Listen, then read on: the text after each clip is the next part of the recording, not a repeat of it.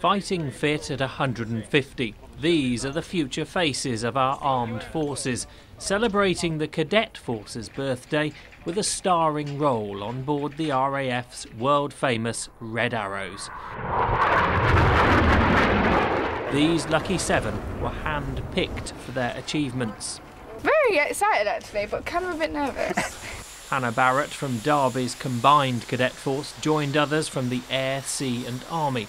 The teenagers enjoyed the best seats in the house for a fly-past over Buckingham Palace, where 1,500 of their peers marched below for the Cadet 150 celebrations. Let's hope it's not once in a lifetime, because the idea behind what we're doing with the Cadet Force is to encourage our high potential youngsters in the country to join the British Armed Forces, and we may yet see some of these people on the Red Arrows one day. Breaking now.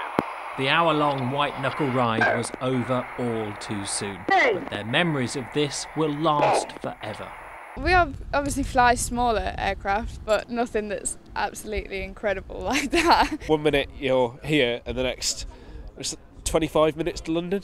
So it's so fast and so quick, and it's absolutely amazing. I've been to the shows and I've seen the Red Arrows before, but never in a million years that I thought I'd ever be able to sit in one. And you feel like you can reach out and touch the planes next to you. They really are so close.